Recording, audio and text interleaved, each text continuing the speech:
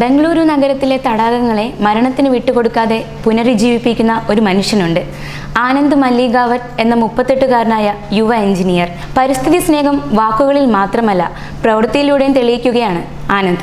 City of lakes അഥവാ തടാകങ്ങളുടെ നഗരം എന്നൊരു വിളിപ്പേര് കൂടിയുള്ള ബംഗളൂരുവിലാണ് സംഭവം. ഇന്ത്യയിലെ മറ്റു പല തടാകങ്ങൾ നേരിടുന്നത് പോലെ തന്നെ മലിനീകരണം ബംഗളൂരുവിലെ പല തടാകങ്ങളും നേരിടുന്നു. കേവലം 34 തടാകങ്ങൾ മാത്രമേ ഇപ്പോൾ ആരോഗ്യത്തോടെ ബംഗളൂരുവിൽ ഉള്ളൂ.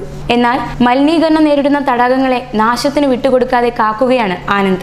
മെക്കാനിക്കൽ എഞ്ചിനീയറിംഗ് ബിരുദധാരിയായ ഇയാൾ തടാകം വൃത്തിയാക്കുന്ന ആദ്യ ഉദ്യമം വിജയം കണ്ടതോടെയാണ് തന്റെ മേഖല മറ്റൊന്നാണെന്ന് തിരിച്ചറിയുന്നത്.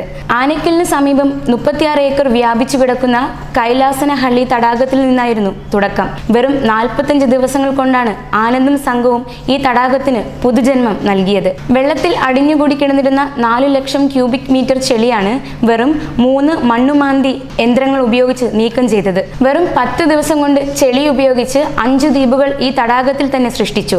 ഇപ്പോൾ ഈ ദ്വീപുകളിൽ കിളികൾ കൂടുകൂട്ടാൻ എത്താറുണ്ട്. 3000 ചെടി തൈകളും 2000 ഔഷധ സസ്യങ്ങളും നട്ടുപിടിപ്പിച്ചിരിക്കുന്നു. ഉണങ്ങി വരണ്ടു കിടന്നിരുന്ന ഗ്രാമവാസികൾ മാലിന്യ നിക്ഷേപത്തിന് ഉപയോഗിച്ചിരുന്ന തടാകത്തിനാണ് ആനന്ദും സംഘവും ശാപമോക്ഷം നൽകിയത്.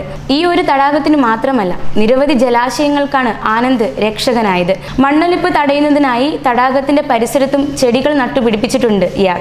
സമീപവാസികളുടെയും ബംഗളൂരുവിൽ നിന്നുള്ള എഞ്ചിനീയർമാരുടെയും സഹായത്തോടെയാണ് ആനന്ദ് തടാകത്തിന്റെ പുനരുജ്ജീവനം സാധ്യമാക്കിയത്. ഗവി, നഞ്ചാപുര തടാകങ്ങളുടെ പുനരുജ്ജീവനത്തിനാണ് ഇപ്പോൾ ആനന്ദ് ശ്രദ്ധ കേന്ദ്രീകരിച്ചിട്ടുള്ളത്.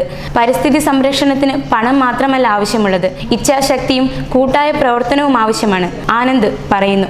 10,000-ൽ പരം എഞ്ചിനീയർമാർ പ്രതിവർഷം നാട്ടിലുണ്ടാകുമ്പോൾ മാതൃകയാകട്ടെ ഈ യുവ എഞ്ചിനീയറുടെ വാക്കുകൾ. ന്യൂസ് ഡെസ്ക്, മലയാളി വാർത്ത.